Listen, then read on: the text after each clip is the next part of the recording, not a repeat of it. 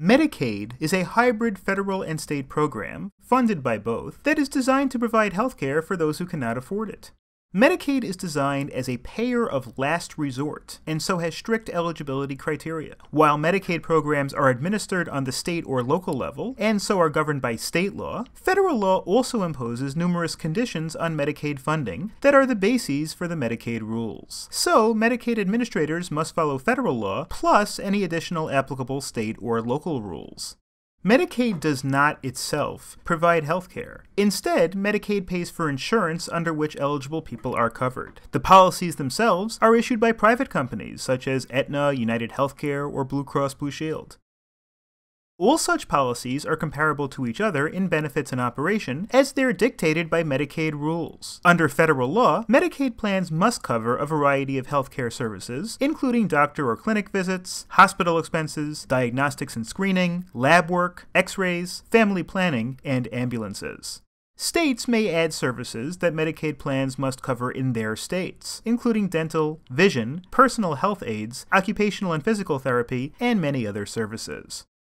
In addition, Medicaid pays for long-term care services for elderly people that may not be paid for by Medicare. While Medicare covers most people over age 65 regardless of income or assets, Medicaid is only available to those who meet its income and asset eligibility requirements.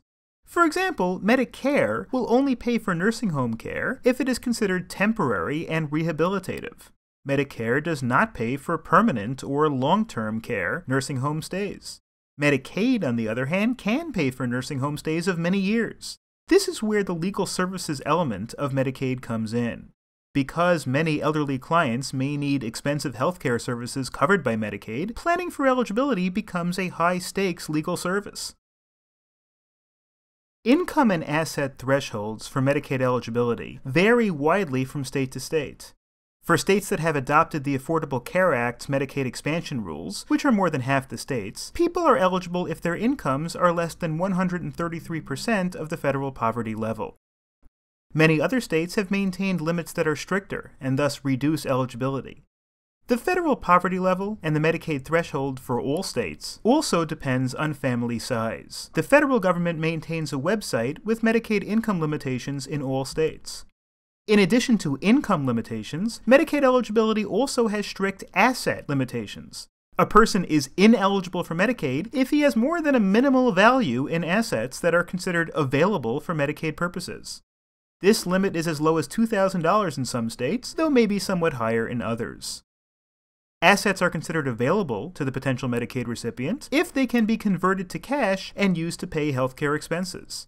Assets that are very difficult to sell, such as some business interests in small companies, may not be considered available. Moreover, some assets are exempt from this calculation, and thus can be held by a Medicaid recipient without hurting eligibility. These requirements often follow the unwritten rule of reasonableness. Examples include 1. Reasonably necessary personal property, such as clothing, home appliances, furniture, etc. While the local Department of Social Services is not going to make one sell one's refrigerator or winter coat, ostentatious or obviously expensive jewelry may be counted. It's all a matter of what's considered reasonable under the circumstances. 2. The recipient's car. Again, within the bounds of reason. Medicaid authorities are not going to make the applicant sell his family's minivan, but pulling up to the Medicaid office in a late model Lexus is not advisable. 3. Assets in a 401k or qualified retirement account, except that required payouts are considered available resources. 4. The applicant's home, up to $500,000 in home equity or $750,000 in some states. And 5. Prepaid burial expenses, which can be held in an irrevocable burial trust. None of these count as available resources for purposes of Medicaid eligibility. There are also limitations on the assets of the spouse of the recipient, though these are typically much higher, being $100,000 or more in many states. Because of the asset limitation on Medicaid recipients, one common component of an estate plan for an elderly client who anticipates needing long-term care health care is to diminish his asset levels by giving away assets to his children or other beneficiaries. To limit people's ability to transfer assets to become Medicaid eligible, federal law requires a period of ineligibility to follow any significant gift. Since the passage of the Deficit Reduction Act of 2006, there is a 5-year look-back period when a potential recipient applies for Medicaid. If a Medicaid applicant has given gifts in the past 5 years, he must wait out a period of ineligibility before being eligible for Medicaid. The period of ineligibility starts on the date of the application and is measured in months and is the amount of the gift divided by the average nursing home cost in the county.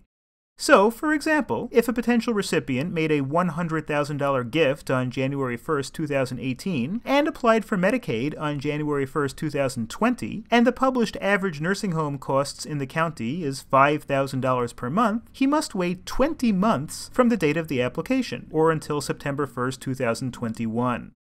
Because of the look-back rule, it is common for elderly clients engaging in estate planning to be advised to gift the bulk of their assets away at least 5 years prior to their anticipated need of long-term care services.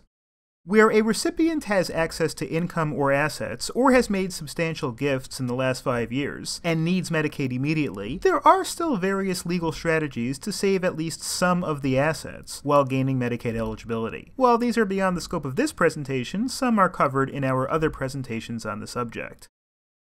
Medicaid is a hybrid federal and state program designed to be a payer of last resort of healthcare expenses for those who cannot pay their own. Nevertheless, because of the variety of services Medicaid pays for, and because of its expansion under the Affordable Care Act, Medicaid has increased its importance as a major component of the American healthcare system in recent years.